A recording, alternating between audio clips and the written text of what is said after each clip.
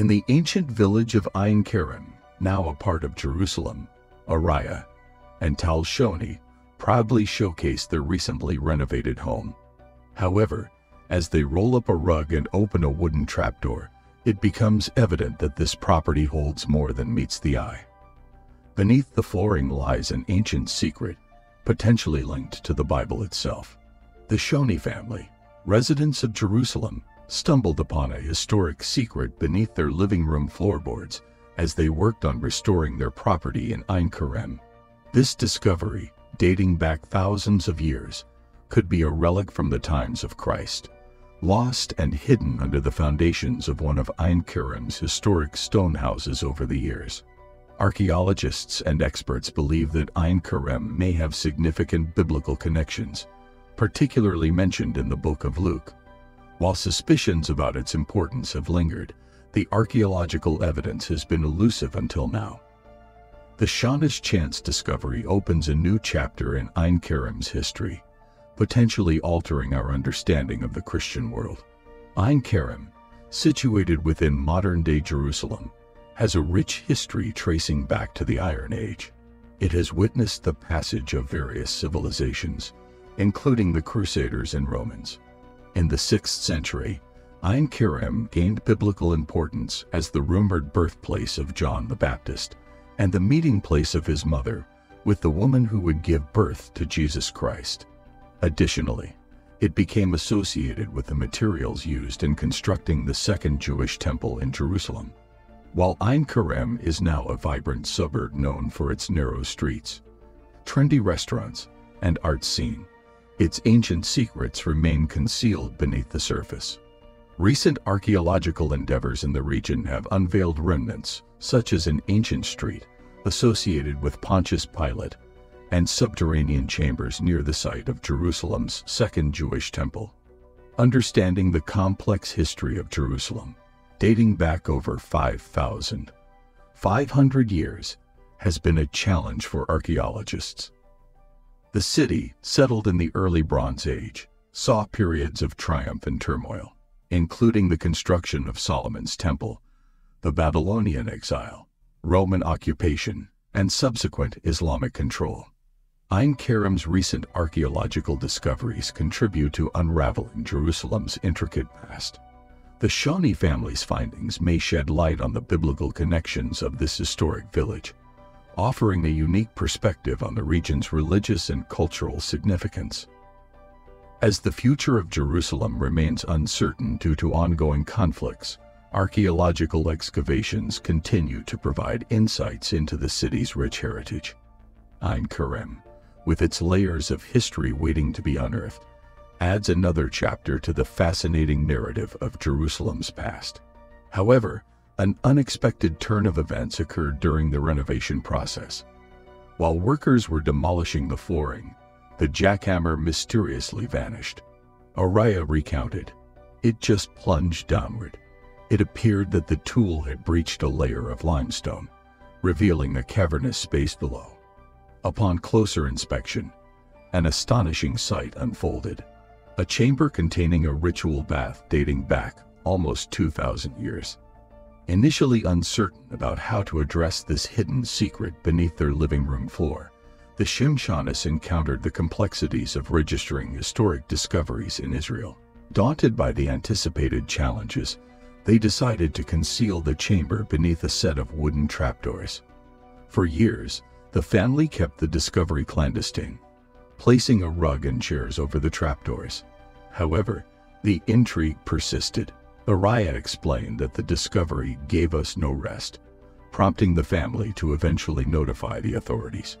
In 2015, the Shimshonis reached out to the Israel Antiquities Authority, IAA, expressing their belief in the historical value of what lay beneath their house. The family's sense of civic duty motivated them to disclose the presence of something noteworthy without divulging the full extent of their find. IAA officials visited the Shimshonis' home, and Tal, rolling back the carpet and opening the trapdoors, unveiled the hidden discovery. Remarkably, it was a ritual bath, mikveh, carved into the bedrock beneath the property. Measuring about 11 feet long, 8 feet wide and almost 6 feet deep, the mikveh was large enough to fully submerge an adult. Situated approximately 10 feet below ground, it likely dates back to the 1st century AD and was probably constructed as part of a residence. What makes this bath particularly intriguing is its location in Ein Kerem, the biblical district associated with John the Baptist's birth and his mother's encounter with the Virgin Mary. The Book of Luke describes Ein Kerem as a town in the hill country of Judea. While scholars have attempted to identify this location, archaeological evidence supporting the connection had been lacking. The Shimshonist discovery provides a tangible link, shedding light on the existence of a Jewish community in Ein Kerem during the Second Temple period. In addition to the mikveh, archaeologists have uncovered ancient walls, an olive press, and burial sites in the area. Now, thanks to the Shimshonist discovery, the argument gains strength. The events unfolded 2,000 years ago during the days of the Second Temple in Jerusalem. However, until now, there was no archaeological evidence supporting the notion of a Jewish community in Ein Kerem during that period.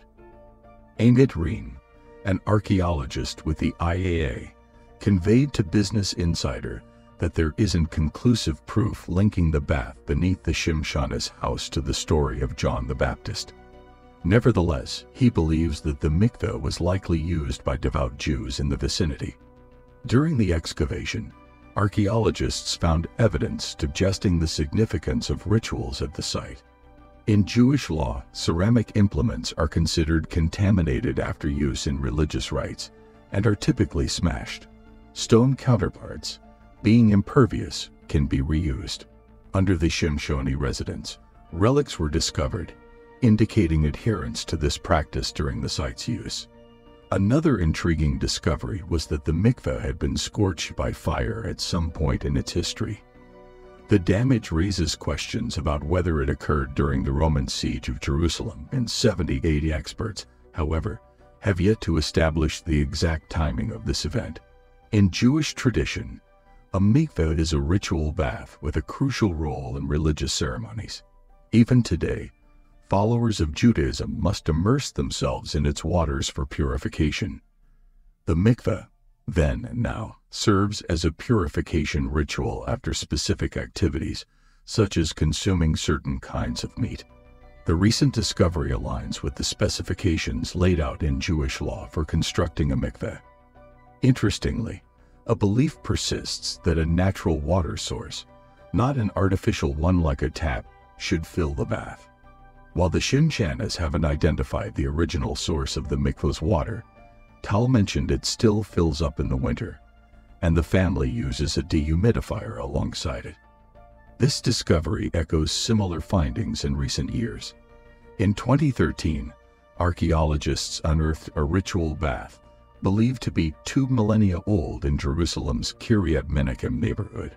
In 2014, another mikveh, dating back 1,900 years, was discovered beneath a highway near Jerusalem, despite having been vandalized in the 1940s.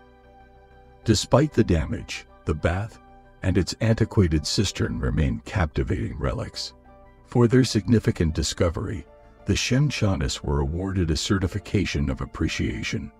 Amit Reem expressed the thrill of finding antiquities under a private home or public building, emphasizing that such discoveries uniquely happen in Israel and particularly in Jerusalem. Subscribe for more updates.